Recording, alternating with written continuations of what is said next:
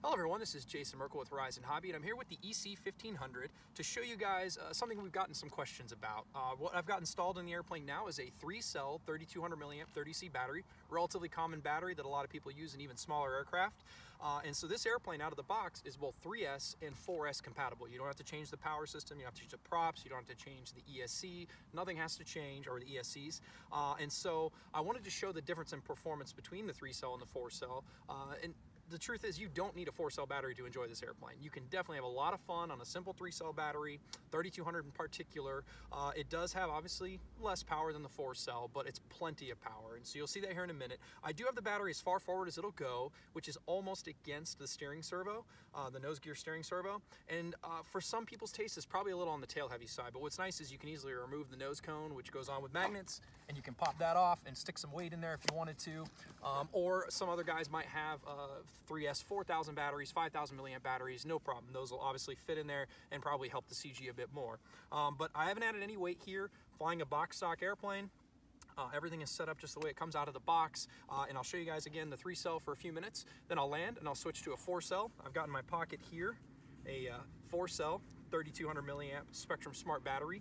It's got the IC3 connector, which of course is a smart version of the EC3 connector. The airplane has an IC5 connector, an EC5 connector installed on the ESCs.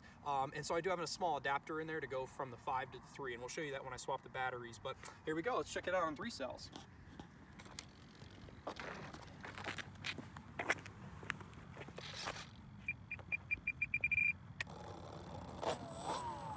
All right. It's getting a little dark out, but hopefully you guys can see the airplane pretty well. And so I'm actually going to take off without flaps. I'm going to show you guys the performance on the 3-cell battery. And again, it's no slouch on power with 3 cells. It's really awesome on 4 cells, but 3 cells is also pretty darn good. So here we go. Again, no flaps on this takeoff. Just going to go full throttle, pull up, and you guys can see almost vertical. Almost unlimited vertical, or it feels like almost unlimited vertical, but it does slow down and stop. It kind of trucks a little bit, but it's starting to fall off now. But you guys can see, again, on 3 cells, it is no slouch. Plenty of vertical performance, still plenty of speed. It's not a super fast airplane per se, but even on 3 cells, it's got a healthy amount of speed and power to it. Plenty of power for aerobatics.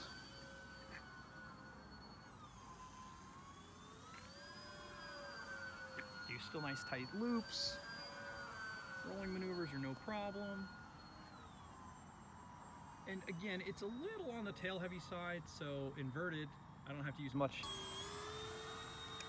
All right, so I'm gonna go to the half flat position and land it here. It's a little bit of a challenge in these lighting conditions to kind of see the runway here and get things down smooth, but we'll try our best. And then I'll switch to the 4-cell, show you guys that real quick. So again, it's a tad on the tail heavy side right now, so it's kind of keeping the nose up. I can feel that, so I'm gonna go ahead and make another approach here. Actually, I'm gonna probably keep the flaps up on this landing. So CG is somewhat of a personal preference, but there's obviously such a thing as too tail heavy. It's not too tail heavy right now, but it's a little bit, again, uncomfortably tail heavy for some pilots. All right, here we go. Make a nice approach here. And it's kind of nice when you do have that lighter weight battery in the front, you can kind of keep the nose high on the landing. So I'm going to taxi it back here, and while I'm doing that, before I switch to the 4-cell battery, I want to talk about some guys have seen some of our other videos and mentioned that the wheels are noisy, and that's a combination of factors. Basically, if you put some oil, and I haven't done that yet on this particular model, put some oil on the axles, that'll help quiet things down a bit. So I'm going to bring it over here and park it. Hit throttle cut. And I'm going to change really quick to the 4-cell battery, and I'm going to show you guys the adapter that I've got in here. So again, this is the EC5 to EC3 adapter that allows me to use the batteries that have the IC3 connector or an EC3 connector. So again, that was the 3-cell 3230C. Now I'm switching to the 4-cell, and in this case, I'm actually going to put the battery a little further back than I had the 3-cell battery.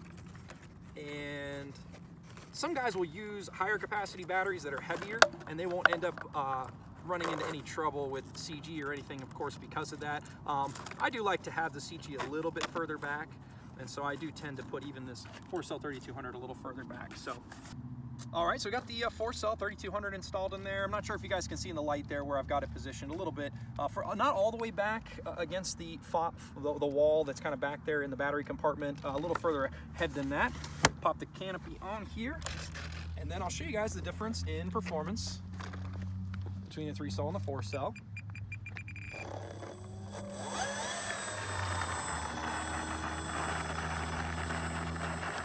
So again, on a 3-cell battery, the performance is pretty darn good, and then on a 4-cell battery, the vertical is unlimited. And do that here real quick. I'm gonna take off without flaps again this time, just to go straight into a high-power vertical climb. No problem, all day long, unlimited vertical. All right, it's getting kind of dark, so I won't go too high. But for those that have seen our other videos, the 4-cell battery has tons and tons of power.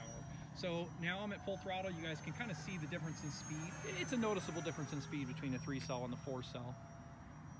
Obviously those props are spinning higher RPMs. You've got more thrust, you've got more speed, more pitch speed. Aerobatics are a little faster, a little sprightlier. You don't have to carry as much power through maneuvers. But that said, you can even do loops at full throttle, no problem. And I can definitely tell the CG is a little better now than it was with that 3-cell 3200. Again, if you fly with the lighter weight battery, be sure to mind the CG, reference the manual, find the CG point, check it. All batteries are a little different. Some 3-cell 3200s weigh more than others, and so that'll affect the CG accordingly. But just make sure you don't have it too tail heavy. And of course, again, CG is very much personal preference, like control throws, so on and so forth. So one of the nice things, of course, with the 4-cell battery is that you can perform more aggressive 3D aerobatics, including hovering. So I'm going to go into a Harrier here and bring the airplane around. So some of you guys might have already seen our other videos where we did some more 3D flying. There's a little bit of a breeze coming from behind right now. There you go. You can see it kind of doing the high alpha stuff.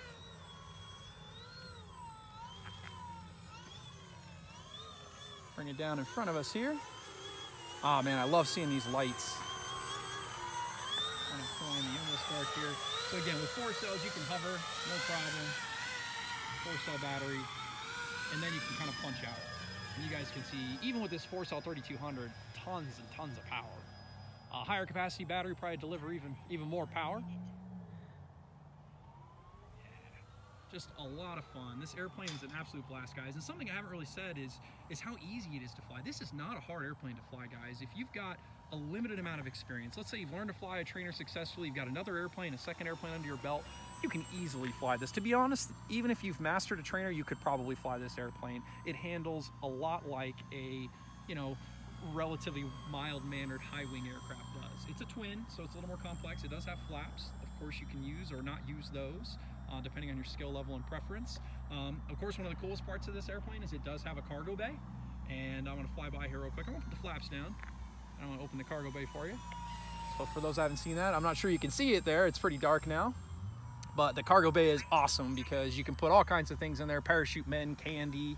We're getting ready to do another video here as the sun goes further down where we're going to drop some glow sticks. So I got the door open there.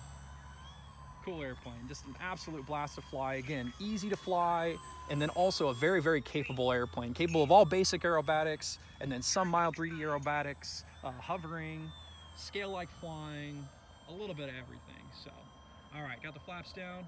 Bring her in for a landing here before it gets too dark.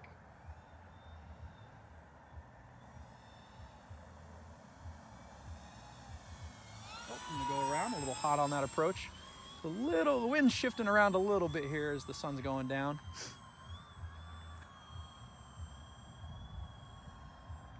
All right. Absolutely love flying this airplane though. During the daytime, in the evening with the lights, it just looks awesome. You can kind of see it lighting up the runway as it comes down, which is really cool. And some guys have also mentioned that, it rolls really, really well, which is true. It does, there's not a lot of friction on those wheels, so the airplane has no problem rolling out. Now you can land it slower, a little more high alpha to kind of minimize and shorten the rollout. But there you guys have it, the E-flite EC-1500. Again, 3-cell, 4-cell compatible out of the box. Got a cargo door, functional flaps, a little bit of everything for everyone. Thank you.